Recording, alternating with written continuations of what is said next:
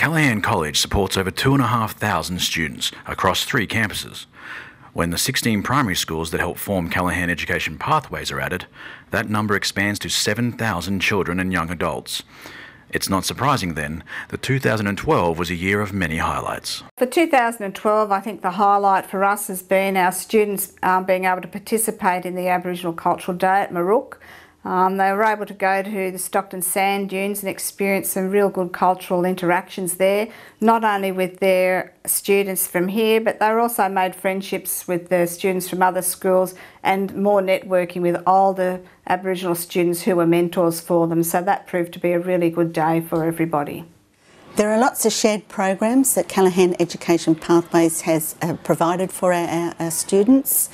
Some that come to mind are the Aim High program at Waratah campus, which has changed in complexion over the years but caters for an extension of learning for our children in a transition program. These opportunities are very, very special, and they do have the opportunities to get involved with not only their peer group but peer groups from other schools. Some of those are things such as the dance group. They also have mentor support programs. Certain schools, particularly as you go into senior schools, you've got study groups. Overall, 2012 has been an amazing year of successes here at Waratah, and one that I'm very proud of.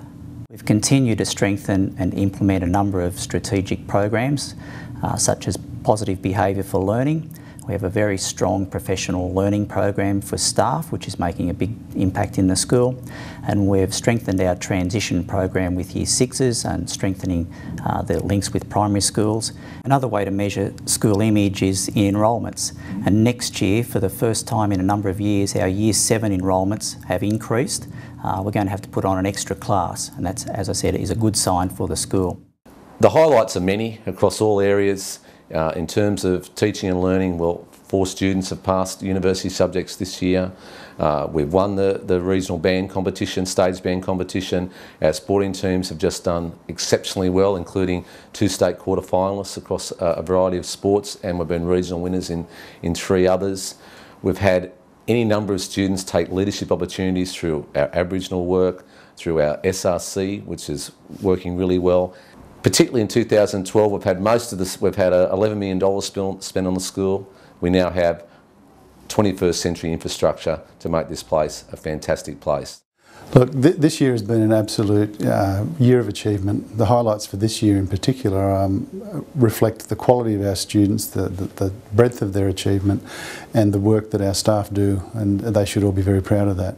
I suppose one of the biggest achievements that we could showcase is our Surffest involvement. There's 110 students who take part in that every year, and it really showcases our students to the community, and it's one of our most valuable community partnerships. In terms of students being involved in a whole range of other activities, we've had 20-odd students who were involved in Starstruck. A huge team of students put together an environmental expo day, which we held in May.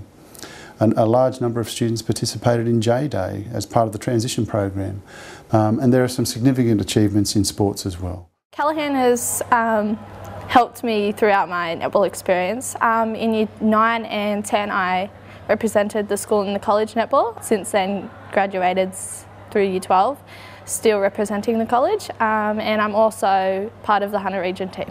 Well, I'd like to be an NRL referee after schooling, and the college has helped me with that as they've allowed me and supported me at higher levels to go down to Sydney and represent the state and the region, and also allow me to juggle my schoolwork with my refereeing on many occasions. But I think one of the main benefits are the opportunities that Callaghan offers the students.